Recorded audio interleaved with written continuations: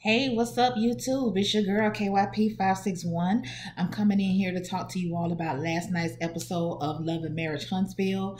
This is season 1, and this will be episode number 17. I don't know what the title of it is, but it will be down in the description box. First of all, I want to thank everyone for coming in to check me out on this video. Please take the time to thumbs up the video.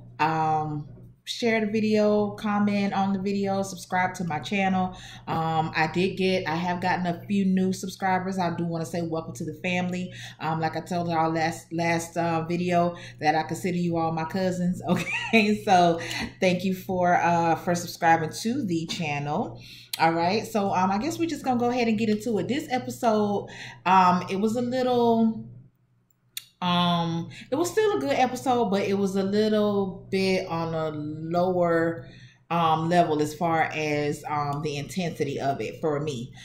So it didn't give me what it gave me last week and the week before, but it was still good, and I like the show. So regardless on what it is, what it gives, I'm still gonna watch it. Okay, so the episode opens up with Martell going to see his mom. We've seen Martell's mom at least a time or two. I know that I have seen some scenes with her and Mel talking, where Mel is basically going over there to vent to Martell's mom about the shit that he's putting her through. And the only thing I got from the mama is deal with it. That's what I got from the mama. I didn't see no advice. I didn't see her trying to find out what the fuck her son got going on. I didn't see none of that. Basically, what I got from the mama is a man gonna be a man, and it's either you gonna accept it or you not. That's what I got. Okay, so anyway, this time, same thing once again. The mom really didn't say too much of anything. Martell did most of the talking.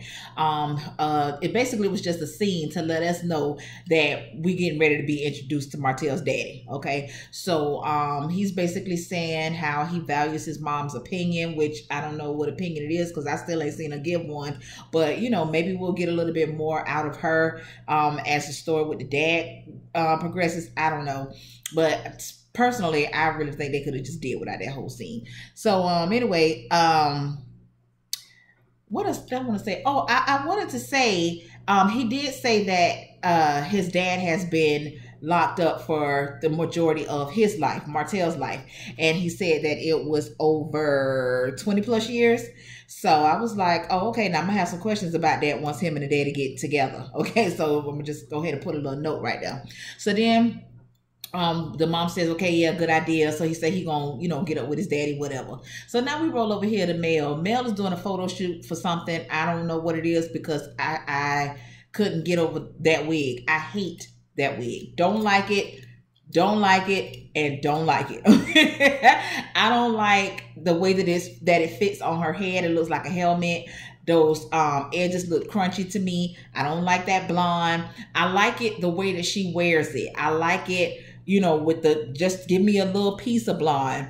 Don't wash yourself out with that color because you really, really you're a real light-skinned lady. Don't wash yourself out with just, I'm talking about, and maybe if it had a darker root, I'm not sure. I didn't like it. Okay. So anyway, and the shit just starts to grow like throughout the episode, but whatever, child. So she doing a photo shoot for something. I don't know what it was.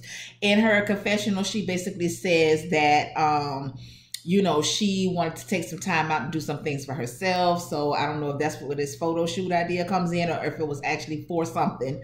But she was like, just basically being married to Martell is exhausting, not only because of the cheating, but because he's just so needy. Now, my thing is this: if you got you a needy nigga, anything you do, it ain't gonna never be enough. As we see, that's why you and him have so many damn problems, because you said it yourself. He's needy. He's needy. If he's needy, anything that you do, he's going to always need more. So you're going to always have issues with him with the cheating, which is, all type of shit in general. Because you said yourself, he a needy ass nigga. So if you know this, whatever he deal out to your ass, you signed up for it. So I was like, oh, okay.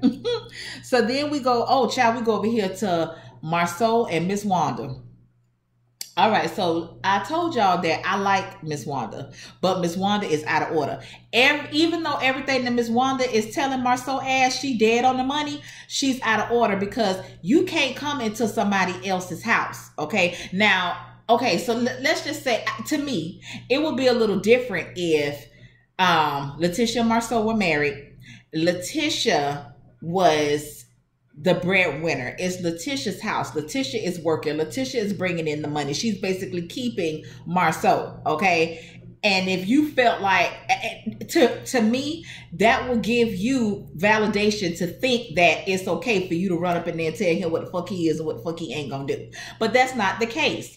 It's basically the other way around. Even if he is out there cheating with 20 women or whatever, he's still maintaining his house, as wrong as it may be. Okay, but just hear me out. As wrong as it may be, he's still maintaining the house. He's still making all the money. Letitia and them kids ain't missing no damn meals, even though he don't spend no fucking time with them damn kids. So it's like, you can't come into this man's house and just basically step down on him like that. Even though the shit that you saying you dead on, you know what I'm saying? But to me, it'd be more effective if you was getting on his ass from your own damn house. Okay? You can't come up in somebody else's shit and just basically bum rush them and tell them how to run their shit. You know what I'm saying? And once again, I just think that she does it because she know Letitia is weak. And if Letitia ain't done it yet, Letitia ain't gonna goddamn do it. Okay, so apparently Letitia is out of town. So Marceau, he called himself want to take Miss Wanda out just to basically see what her issue is with them, but you know what her issue is with you. But whatever, okay? He want to see what the issue is, what her issue is with him. How can they make things better? You know, so on and so forth. So he says that he was under the impression that she came to help Letitia out with the kids, and she says she came there to basically get in where she fit in, which is in y'all business. Now, my thing with this is, Letitia, this also speaks to, this also makes me look at you like, I don't want to say that you weak. I don't like using that, but you're giving me weak like tease, okay? Because for one, once you become an adult, if you're grown enough to bear children and you're grown enough to call yourself being someone's wife and maintaining a household and doing all this, you can't be running to your mama hollering about, oh, I need help with the kids, or oh, I need help with this. If you feel like you need help with them goddamn kids, don't have no more. Okay, I don't think that's in the cards for y'all. Y'all might be done, but y'all get the gist of what I'm saying. You know what I'm saying? Like, if you can't handle that, you should have never signed up for it, you know? But whatever. So she's supposed to be going off to some leadership training, child. Leadership training for what? I don't know. Sound like some bullshit to me, but whatever. Okay. So, but yeah, like I said, the mama's out of order. So she asked Marceau about these women that he's supposed to be running around town with. He still ain't said yes or no. Okay. He's still, you know, beating around the bush and, you know, asking all these goddamn rhetorical ass questions. Bitch, the only answer that I want to hear is a yes or a no. That's it. You know, simple and plain. I don't understand what the problem is. But whatever, child, we still ain't getting that. Mama Wanda, she said she gonna go ahead and let it go, but I know she got that shit keyed in the back of her mind because she know, bitch, you still ain't answered my question. But okay, I'm gonna let you have that, you know. But let me see. But yeah, but basically she read his ass down, but you ain't got no business talking to that man like that when you up in his shit, you know, like simple and plain. But anyway, let me see where else. Okay, so now let's go over here to Kimmy and Maurice. Kimmy is about to make this a competition. So we see that Monster is there for the summer. Why Monster sitting up in there with that hat cocked to the side like that, I don't know. I was like, wait, y'all, what's going on? You finna go somewhere? Like, why? I mean, that was just random. Okay, but whatever, child. So Kimmy is busy trying to get this this event together that she's having with the toiletry drive or whatever. I couldn't find out it was like a community fair, and instead of the whatever, we'll get to that later. So anyway, she's busy with that. So Maurice asked her, you know, do you want me to pick up dinner or whatever? So she was like, okay, yeah, cool. So he asked her what she wants. She was like, okay, I think she said Mexican or whatever. Asked Monster what he wants. Monster said he wants sushi. How they say a monster is? Cause bitch, I ain't started eating sushi till I was in my 30s. But whatever, child. Anyway, okay. So then Kimmy was like, so what about what she say her son name is? Is it Jamal? I don't think it's Jamal. I don't want to give him the wrong name. Whatever. You're not gonna ask him, my son, what he wants to eat? And he was like, he's not here and he's grown. So pretty much whatever's in here, he's going to eat whatever's in here. You know what I'm saying? So I was like, oh, okay, I see where this is going. She's about to make this a competition. Because for one, your son is grown, okay? He's grown. He's basically, I don't want to call the man a visitor, but isn't he just there for the summer? Like, ain't he in school off somewhere or whatever? But, you know, y'all know what I'm saying, okay? He's not a visitor like he's a stranger in the home or nothing like that. But, you know, it ain't like, Kimmy, I didn't like that, okay? I didn't like that. If you got an issue with what's going on, you need to just say that shit. And don't be trying to, because she was like, you know, you don't include me into the decisions that you're making, which that's clear, okay? Because if it wasn't that way, we wouldn't be having this shit going on with your ass to totally damn people that you finna move them down here and buying a house or getting a house or whatever the fuck it is you're supposed to be doing. So they get into that, and then the bottom line is she tells him that she wants an apology. He told her, just like I told y'all last week, bitch, I don't think you're going to get no damn apology. And you're not going to get an apology because, once again, Kiowa don't see nothing wrong in what she has said about you. Because he didn't meet her at the door. Like, slow your roll. You know what I'm saying? Like, he didn't do that. So, for that reason alone, she feels validated in the shit that she said. And she feels validated in the way that she feels about you. So, I'm not going to apologize to a bitch about how I feel about them. I ain't gonna do it, you know. So anyway, we go back over here to Martell. He done set up a fishing trip with his dad. And so they out there, you know, they fishing, which it looks so calm and peaceful out there. I would be paranoid as hell because the shit look like Lake Placid to me. So I'll just be waiting on like a gator or some shit to come and rock that little ass boat. But it looked really pretty out there. It was just them two out there on the little fishing boat or whatever, and you know, they just having a conversation.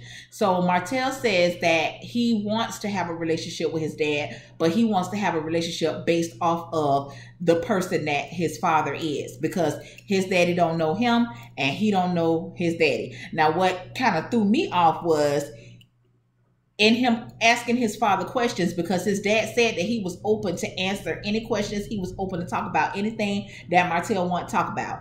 So then Martell asked him, what was he locked up for? How the fuck you done been locked up for 22 goddamn years, and you as a child, you ain't never bothered to ask your mama, what the fuck is my daddy in jail for all these goddamn years? And even if you didn't ask your mother, you can't go look, it never dawned on you to go look it up? You know what I'm saying? So you don't know if he was in jail for murder. You don't know if he was in jail for drugs. You don't know if he was in jail for, you know, assault and rape or anything. Like, how somebody daddy locked away for 22 goddamn years? Even, and the conversation that he was having with his dad, it really touched home for me because, you know, for those of you that have been subscribed to me for quite some time, I've talked about my relationship with my dad on quite a few videos, or should I say the lack thereof, okay? So I was glad that he did get a chance to ask his daddy some of those questions that he asked him, or at least that we were able to see that he asked him, because I'll never get the opportunity to ask my daddy shit, okay? On some of my previous videos, I always would say, you know, my daddy could be my next door neighbor and I wouldn't even know it. Or if I did see him, I would ask him XYZ, okay? I've also mentioned this, but for, you know, for the people that are new here, I'll never get a chance to ask my daddy none of that shit because my dad was murdered last year. It was September made a year, okay? And I hadn't laid eyes on that man since I was 14 years old, okay? And we were in the same state. Matter of fact, we in the same damn county, okay? maybe like 45 minutes away. You know, I'm south and he was up north, but we were in the same damn county. So as Martell was talking to his dad, and his daddy was telling him how proud he is of him, and you know, as far as where he is in his life, how he is with his family, and you know, all that type of shit, you know, and it was done without him or without his guidance. And Martell said, you know, had my life turned out any different, I would have been blaming you for it. And I was like, damn, you know, that kind of, you know, hit me a little bit, because so I do want to know how my life would have turned out had my daddy not been there. But my daddy was always in and out of jail. But I always knew, even though I haven't seen the man in over 25 years, because my daughter, she'll be 26 next month.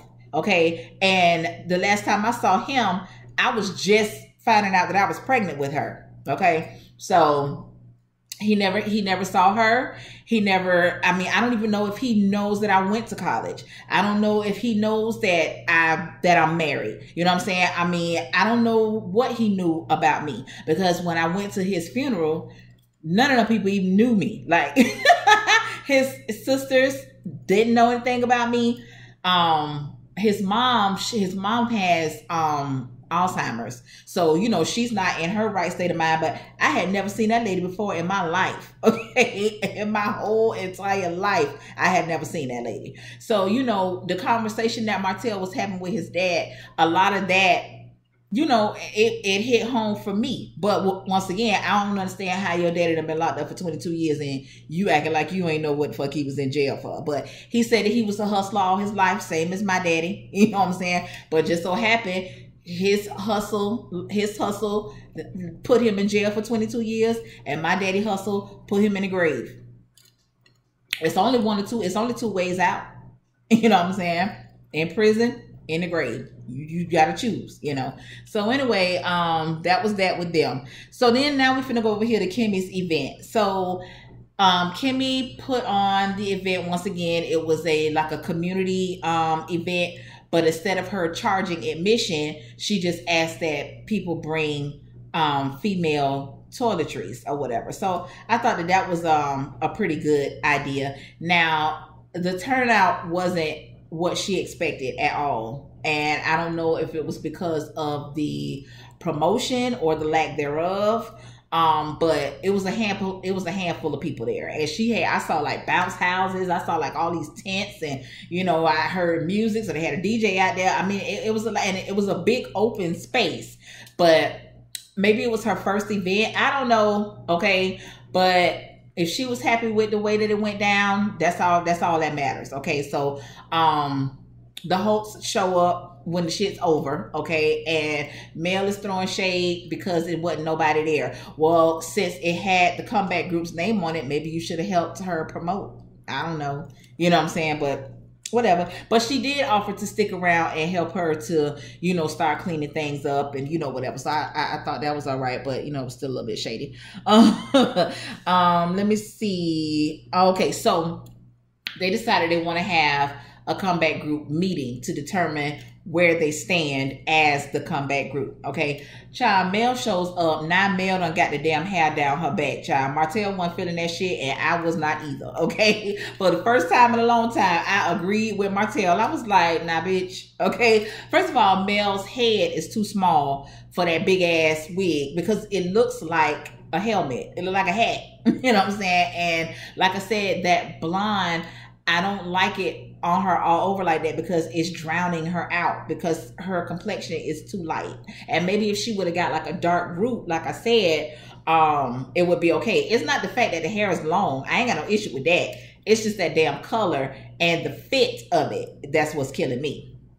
But anyway, child, they show up to this meeting, and so now all the couples start to come in, and of course everybody got something to say in the confessional, however, about Mel's hair. So I knew that it wasn't just me. Okay, so bottom line is Mel wants to get out of the comeback group. She wants to pull out. At some point, I believe she thought that her and Martell were on the same page, but then once everybody start expressing their their reasons for trying to keep the group together, and different things that they can do and what the purpose of the group was, and this and that and the other, Martell had a change of heart. So Martell calls Mel outside in the hallway. He talks, she makes some comments, but in his mind, they're on the same page. He goes back in and says, that they're gonna go ahead and stay in the group. She says, bitch, you gonna stay in the group, but I'm not staying in the group. And so he looking like, hold on, like, what did we just talk about? She was like, we didn't just talk about shit. You just talked about something. I never agreed with you. You know what I'm saying? So now he feeling some type of way because she done basically got him looking crazy out here in front of the group or whatever. Now, what I didn't like, it was two things that I didn't like. On Mel's end, I didn't like how she kept saying, we benefit them, we benefit them, we benefit them. They don't benefit us. We can easily just pull out and keep doing what we've been doing. We don't need them. Okay, that might be true. But I did agree with Martell on this. Like, it's not about that. You know what I'm saying? It's about the efforts that we try to put forth in the community. Mel saying we can continue to do that. We don't need them to do that. But I agree with Martell. Mel on some fuck shit. I agree with Martell. At least give it another try. You know what I'm saying? I mean, if you feel like they just riding y'all coattails, because that's what it sounds like what Mel is trying to say. She feels like they riding their coattail. I don't necessarily see that. I just think that Mel and Martell, their business, they're more out there with their business. Their business is more successful, because I really don't know what business Kimmy and Maurice and Letitia and Marceau has. Like, I always hear about Holt and Holt. I don't never hear about whatever their businesses are, and apparently whatever it is, they need Mel and Martell. Like, they need that validation from them being a part of this comeback group. So I kind of get what Mel is saying, but I don't like it. I'm with Martell on this. Let's just stick it out and see what happens. I mean, shit, if we don't like how it's going, we can pull out at any time, and that's true, but whatever. But so now what I didn't like with Martell is all of this, just do what your husband say, and if your husband said this and that. I said, now what the fuck's going on around here? Because I never got that from him. And she even said it. Oh, it seemed to me like you're trying to pull a Marceau. I said, God damn, y'all just throw Marceau under the bus any chance y'all get, huh? But it's true. And I was very shocked by that. I was like, I never got that from Martell, but he showed his colors tonight, child. So once again, this really didn't do too much for me as the previous two episodes, but all in all, it was still good. So thank you all once again for clicking on the video, and once again, please like, comment, and subscribe, and until next time, y'all, peace out.